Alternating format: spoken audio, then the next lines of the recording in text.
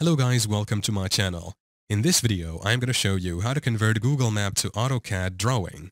It is a quick and easy tutorial, so let's get into it. First, make sure that you have AutoCAD downloaded on your PC.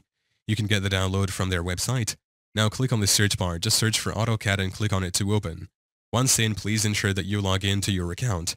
Please note that directly converting Google Maps data to AutoCAD may not always be straightforward due to copyright and licensing restrictions. I have these great steps from Plex Earth.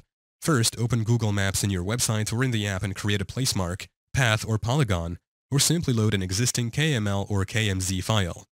Here, we are creating a polygon that covers our project area, and we also specify the name and the description of our object in Google Earth. Now, view full size. Step 2 is to right-click on the polygon and select Copy.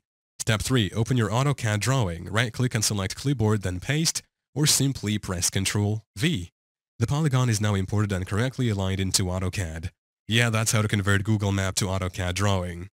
Thank you for watching. If this video was helpful, please leave a like and subscribe to my channel for more videos like this, and click on that notification bell to never miss an update.